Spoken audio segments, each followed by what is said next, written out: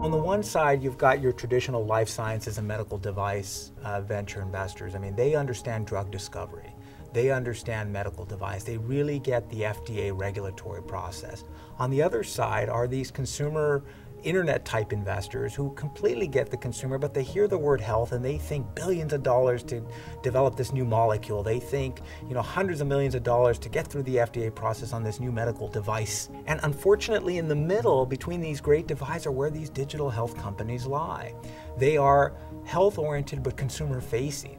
And so I think what we're starting to see now is a number of investors who come from both sides who are starting to say, I get it. These companies are more consumer, and in that regard, they're more like Facebook. They're more focused on the ultimate end user, but they're centered around health. The Rock Health mid-year 2012 report showed that we saw a 65% increase in funding just of digital health companies.